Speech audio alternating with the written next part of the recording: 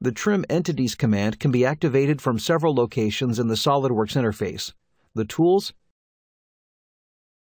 Sketch Tools drop-down menu,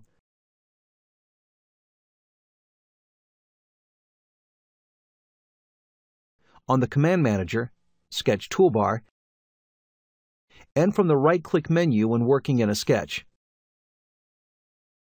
Options in the Trim Property Manager provide several methods for shortening existing sketch entities.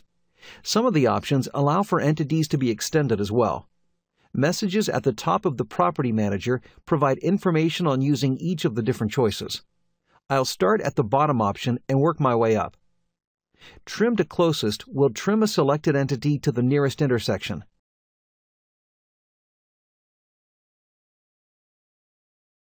An entity can also be trimmed or extended by dragging it to another sketch entity.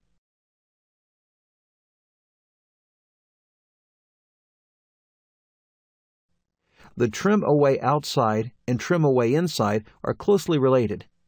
Both first require a boundary to be defined. The boundary can be a single closed sketch entity, such as a circle or ellipse, or two open entities, such as these two lines. Items can then be selected to trim off everything outside of the boundary.